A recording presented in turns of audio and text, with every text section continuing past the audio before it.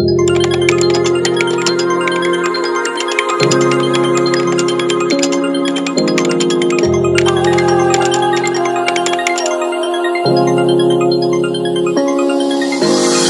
friends, welcome to an Engineer Boys YouTube channel. My name is Isal Khan, and in this video we are going to learn about the design axial load strength of column determination.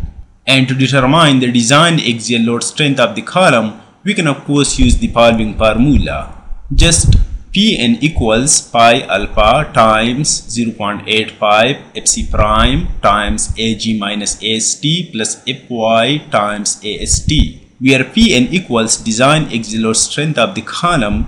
Pi and alpha are the design capacities. Like for tie column, we can use alpha equals 0.80 and pi equals 0.65. For spiral column, we can use alpha equals 0.85 and pi equals 0.75. Also, Fc prime is the grade of concrete, or you can say strength of the concrete, and Fy is the grade of steel, or you can say strength of the steel. Also, Ag is the gross cross-sectional area of the column, and lastly Ast is area of steel in section. So to find or determine the design axial load strength of the column, we'll use the same formula. And I think we should have an example to understand the problem better. Let's say this is example first, and we are asked to determine the design axial load strength for the square tie column. This is just shown right below. We are also informed to take Fc prime as 4k psi and Fy equals 60k psi. The column is just like in this form. The size is known, 14 times 14 inches. The main longitudinal bars are at number 6, and the tie, which is also known sometime by a ring, is number 3 at the rate 12 inch center to center. Also, the concrete cover is 1.5 inch. So the data is just enough to determine the design axial load strength of the given column. So I'll come directly into solution. And in the solution, remember that formula. Just Pn pi alpha times 0.85 c prime Ag minus Ast plus Fy Ast.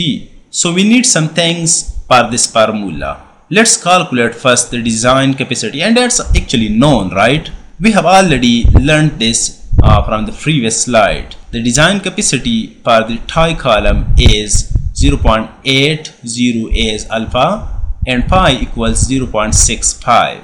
Now let's calculate Ag. Ag is the gross cross-sectional area of the column.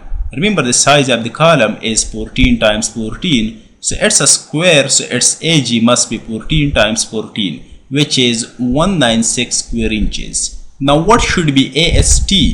Remember, Ast is area of steel, and remember the steel is round over there, right?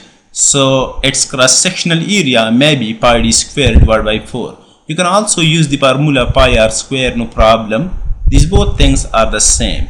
And remember, the main bars are 8 in number, so I'll multiply this formula with 8. Now we have to do little plug and check in this formula. Like the diameter is known, that's number 6 bar, right? Number 6 means 6 by 8 inches. So pi times 6 by 8 inches square divided by 4 times 8. And that's Ast, which is 3.535 square inches. Also Fc prime is known, and the Fy is also known. So we have to now do little plug and check in the equation 1. That's just the formula number first. Like Pn equals the pi alpha, those are design capacities which are known of course, times 0.85 times Fc prime, that's 4k psi only, times Ag, that's also known, right, 196, minus Ast, which is also known, we did this a few seconds ago, plus Fy, which is also 60k psi, that's known, right, times Ast again. So if you do long mathematics with this using your calculator or mind, we'll get Pn equals, or the design axial load strength of the given column equals 450.57 kips, and that's the answer. So this is how we can determine the design axial load strength of the column. Keep a few things in mind. This is a square column. If the column is a circular column, if it's rectangle or an elliptical column, no problem. The process will be the same. The formula will be the same. Thank you dears for watching. See you next time. Wassalam.